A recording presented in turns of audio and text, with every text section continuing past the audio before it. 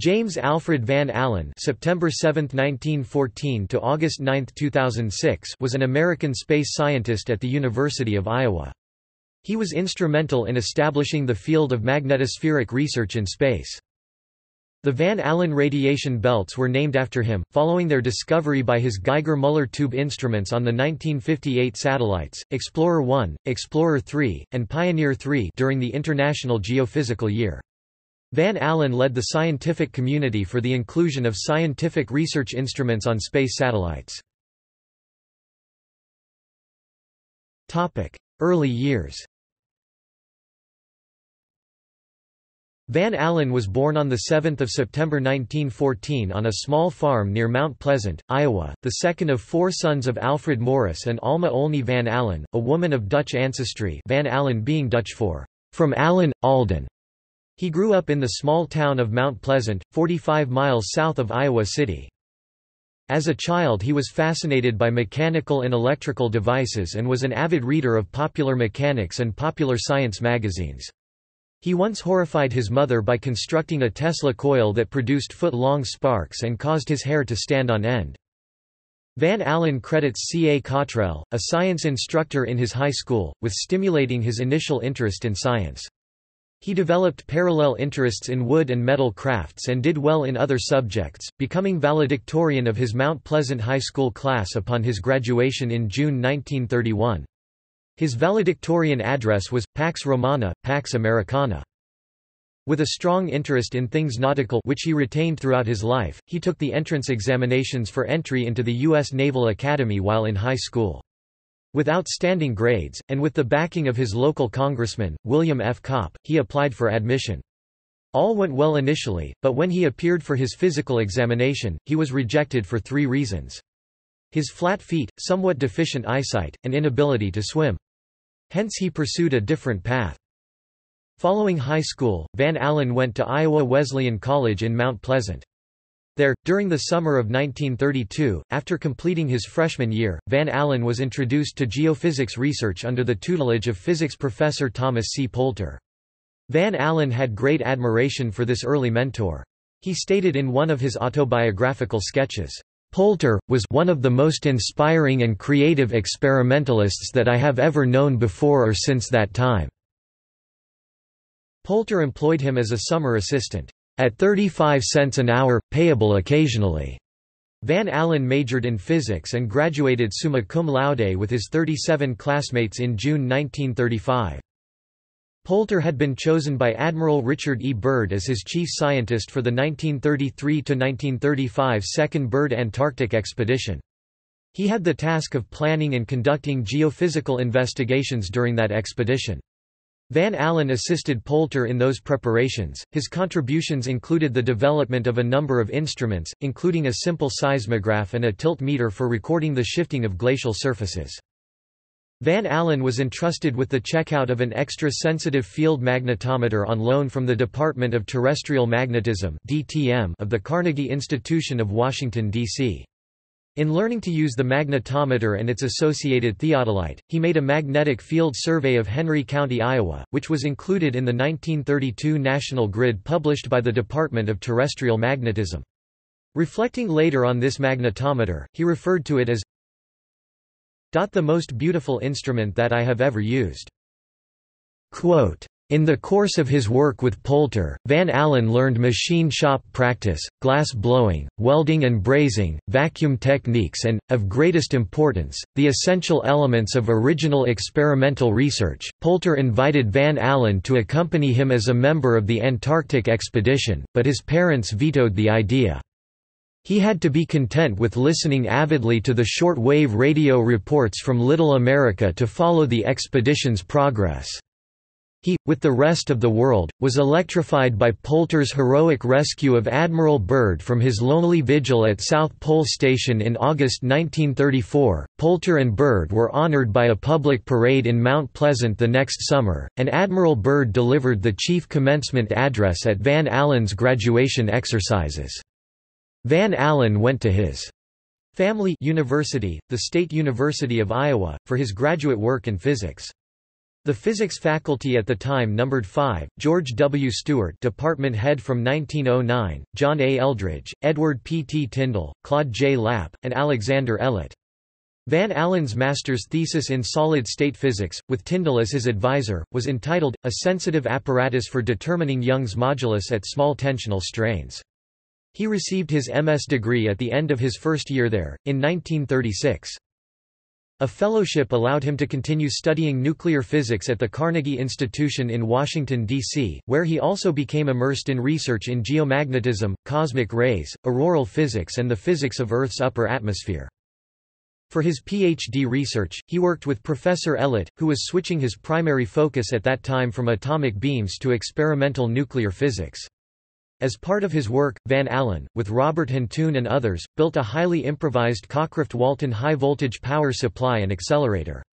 After much hard work and diligent coaxing of the cantankerous machine, he was eventually able to make a pair of successful runs, resulting in his dissertation, Absolute Cross-Section for the Nuclear Disintegration H2 plus H2 greater than H3 plus H1 and its dependence on bombarding energy 50 to 380 keV. He received his Ph.D. degree in June 1939. From 1940 through 1942, he helped develop radio proximity fuses detonators to increase the effectiveness of anti-aircraft fire for the defense of ships. Sponsored by the National Defense Research Council, his work was conducted at the Carnegie Institution of Washington and at the Applied Physics Laboratory of Johns Hopkins University.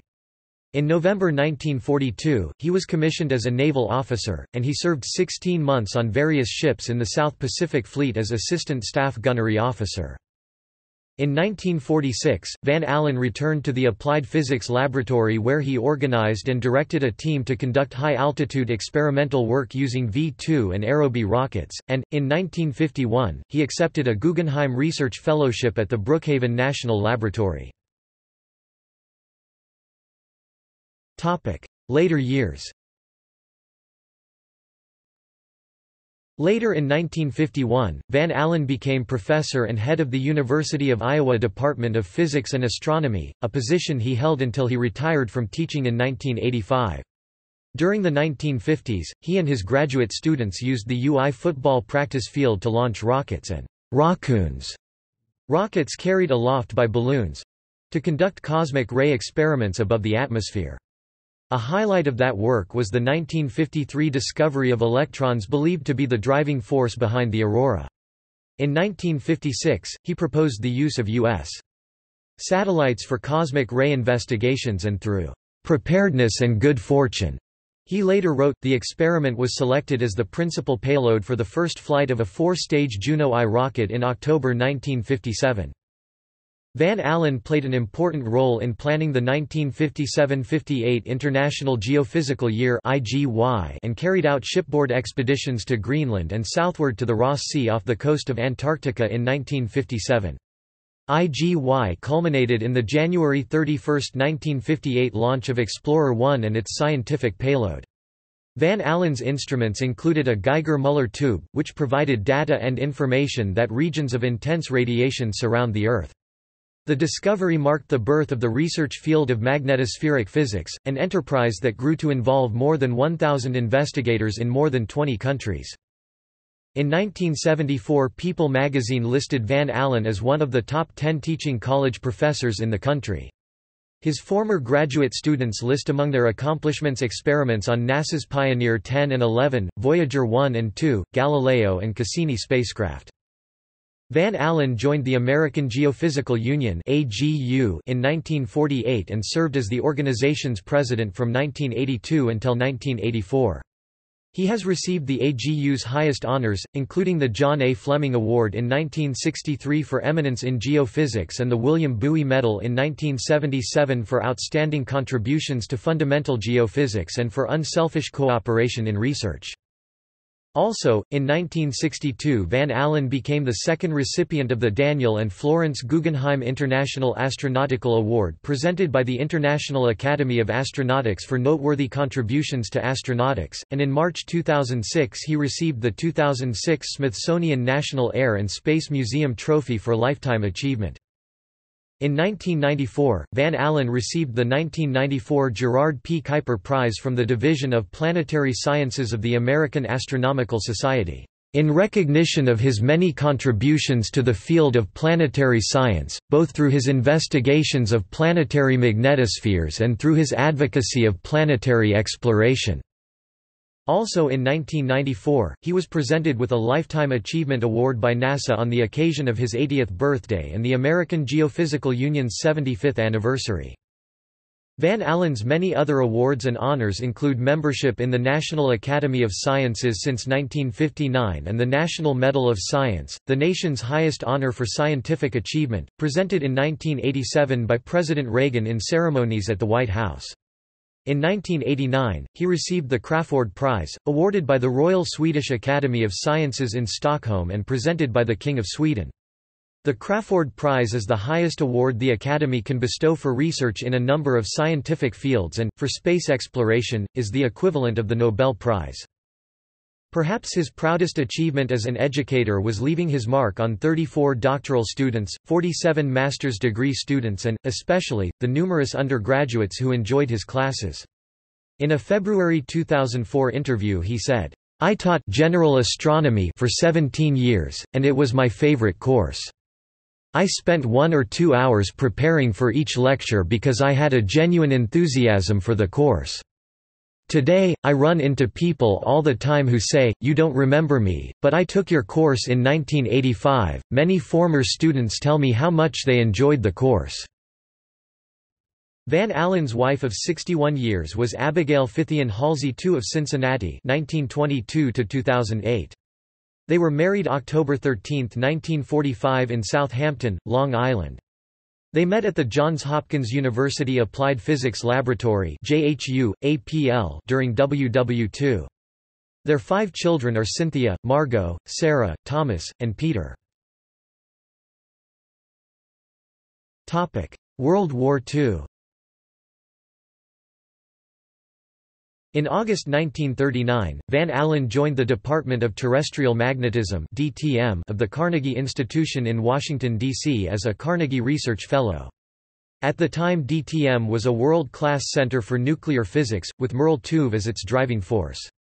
During 1939–1940 Van Allen worked with Nicholas Monroe Smith Jr. on the photodisintegration of deuterium by gamma rays, and with Norman Ramsey on measuring neutron-proton cross-sections using a proportional counter that he devised for observing recoil protons.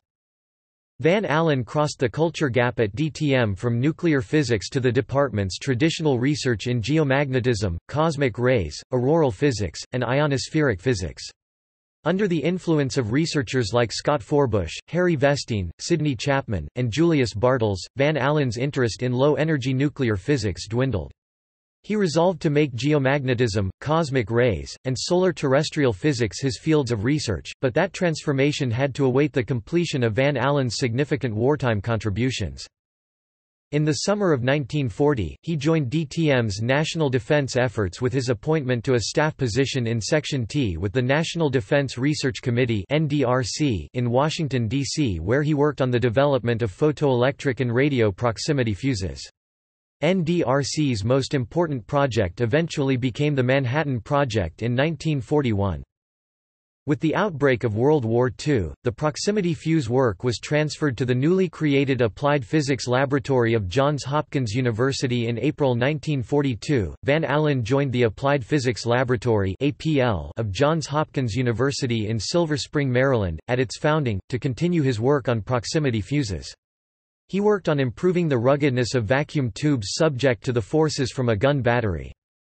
This work at APL resulted in a new generation of radio proximity fuses, detonators to increase the effectiveness of anti-aircraft fire—for the defense of ships used for anti-aircraft and shore bombardment. He was commissioned as a U.S. Navy lieutenant in November 1942 and served for 16 months on a succession of South Pacific Fleet destroyers, instructing gunnery officers and conducting tests on his artillery fuses. He was an assistant staff gunnery officer on the battleship USS Washington when the ship successfully defended itself against a Japanese kamikaze attack during the Battle of the Philippine Sea, June 19–20, 1944. For his actions at the Pacific, Van Allen was awarded 4 battle stars. He was promoted to lieutenant commander in 1946. "My service as a naval officer was, far and away, the most broadening experience of my lifetime," he wrote in a 1990 autobiographical essay. Aerobie and raccoon. Discharged from the Navy in 1946, Van Allen returned to civilian research at APL. He organized and directed a team at Johns Hopkins University to conduct high-altitude experiments, using V-2 rockets captured from the Germans at the end of World War II. Van Allen decided a small-sounding rocket was needed for upper atmosphere research, and the Aerojet WAC Corporal and the Bumblebee missile were developed under a U.S. Navy program. He drew specifications for the Aerobee and headed the committee that convinced the U.S. government to produce it. The first instrument-carrying Aerobee was the A-5, launched on March 5, 1948 from White Sands, carrying instruments for cosmic radiation research, reaching an altitude of 117.5 kilometers. Van Allen elected chairman of the V-2 Upper Atmosphere Panel on December 29, 1947. The panel was renamed Upper Atmosphere Rocket Research Panel on March 18, 1948, then Rocket and Satellite Research Panel on April 29, 1948. The panel suspended operations on May 19, 1960 and had a reunion on February 2, 1968, CMDR. Lee Lewis, CMDR. G. Halverson, S.F. Singer, and James A. Van Allen developed the idea for the Raccoon on March 1, 1949 during the Aerobee rocket firing cruise on the research vessel USS Norton Sound. On April 5, 1950 Van Allen left the Applied Physics Laboratory, to accept a John Simon Guggenheim Memorial Foundation Research Fellowship at the Brookhaven National Laboratory. The following year 1951, Van Allen accepted the position as head of the physics department at the University of Iowa. Before long, he was enlisting students in his efforts to discover the secrets of the wild blue yonder and inventing ways to carry instruments higher into the atmosphere than ever before. By 1952, Van Allen was the first to devise a balloon-rocket combination that lifted rockets on balloons high above most of the Earth's atmosphere before firing them even higher. The rockets were ignited after the balloons reached an altitude of 16 kilometers. As Time magazine reported in 1959, Van Allen's Raccoons could not be fired in Iowa for fear that the spent rockets would strike an Iowan or his house. So Van Allen convinced the U.S. Coast Guard to let him fire his Raccoons from the icebreaker Eastwind that was bound for Greenland. The first balloon rose properly to 70,000 feet, but the rocket hanging under it did not fire.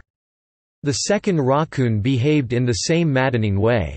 On the theory that extreme cold at high altitude might have stopped the clockwork supposed to ignite the rockets, Van Allen heated cans of orange juice, snuggled them into the third Raccoon's gondola, and wrapped the whole business in insulation.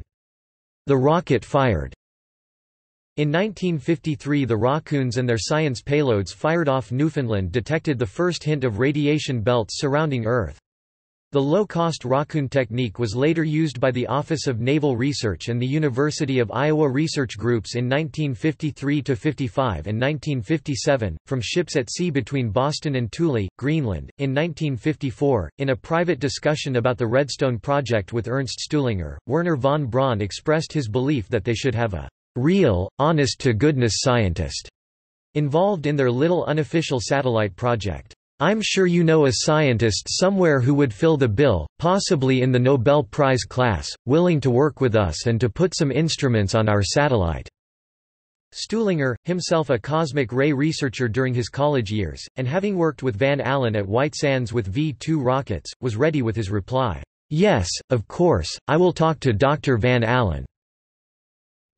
Stuhlinger followed this by a visit with Van Allen at his home in Princeton, New Jersey, where Van Allen was on sabbatical leave from Iowa to work on stellarator design. Van Allen later recounted, "Stuhlinger's 1954 message was simple and eloquent. By virtue of ballistic missile developments at Army Ballistic Missile Agency (ABMA), it was realistic to expect that within a year or two a small scientific satellite could be propelled into a durable orbit around the Earth, Project Orbiter. I expressed a keen interest in performing a worldwide survey of the cosmic ray intensity above the atmosphere. In 1955, the U.S. announced Project Vanguard as part of the U.S. contribution to the International Geophysical Year, a project to launch an artificial satellite into an orbit around the Earth. It was to be run by the U.S. Navy and to be based on developing sounding rockets, which had the advantage that they were primarily used for non-military scientific experiments. The symposium on the scientific uses of Earth satellites was held on January 26 and 27, 1956 at the University of Michigan under sponsorship of the Upper Atmosphere Rocket Research Panel, chaired by Dr. Van Allen. 33 scientific proposals were presented for inclusion in the IGY satellites. Van Allen's presentation highlighted the use of planned U.S. satellites for continuing cosmic ray investigations. At this same time his Iowa group began preparations for scientific research instruments to be carried by Raccoons and Vanguard for the International Geophysical Year.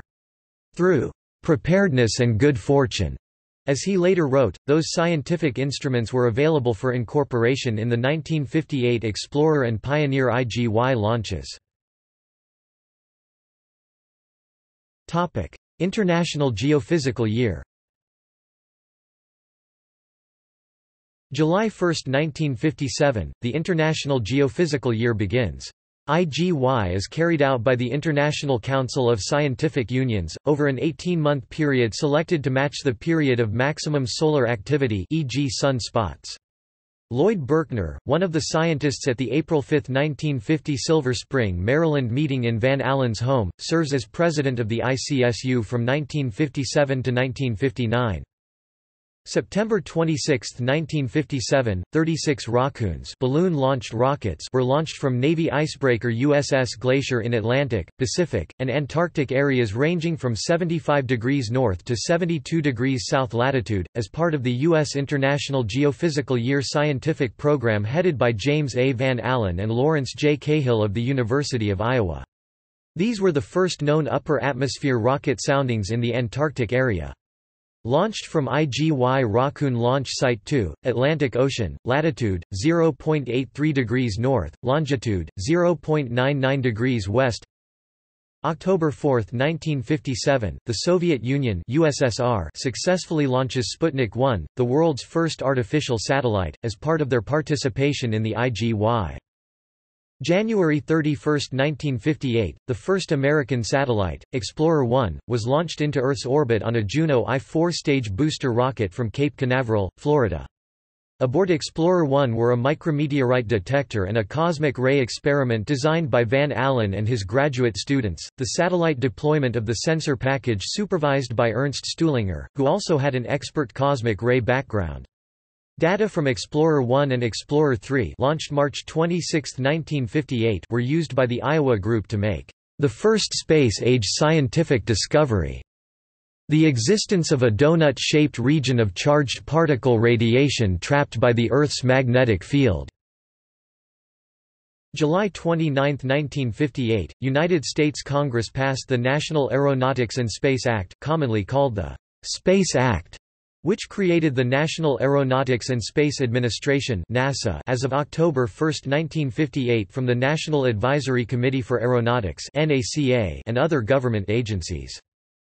December 6, 1958, Pioneer 3, the third intended U.S. International Geophysical Year lunar probe under the direction of NASA with the Army acting as executive agent, was launched from the Atlantic Missile Range by a Juno 2 rocket.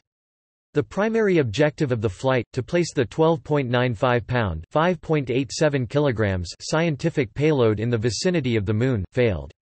Pioneer 3 did reach an altitude of 63,000 miles (101,000 kilometers), providing Van Allen additional data that led to discovery of a second radiation belt. Trapped radiation starts at an altitude of several hundred miles from Earth and extends for several thousand miles into space. The Van Allen radiation belts are named after Van Allen, their discoverer. Foundation of space science and exploration. In 1950 an event occurred that began small but was to affect the future of Van Allen and all his countrymen. In March, British physicist Sidney Chapman dropped in on Van Allen and remarked that he would like to meet other scientists in the Washington area. Van Allen got on the phone, soon gathered 8 or 10 top scientists, Lloyd Berkner, S. Fred Singer, and Harry Vestine, in the living room of his small brick house. "It was what you might call a pedigreed bull session," he says. The talk turned to geophysics and the two international polar years that had enlisted the world's leading nations to study the Arctic and Antarctic regions in 1882 and 1932. Someone suggested that with the development of new tools such as rockets, radar and computers, the time was ripe for a worldwide geophysical year. The other men were enthusiastic, and their enthusiasm spread around the world from Washington, D.C. From this meeting Lloyd Berkner and other participants proposed to the International Council of Scientific Unions that an IGY be planned for 1957–58 during the maximum solar activity. The International Geophysical Year 1957–58 stimulated the U.S. government to promise Earth satellites as geophysical tools. The Soviet government countered by rushing its Sputniks into orbit. The race into space or space race may be said to have started in Van Allen's living room that evening in 1950.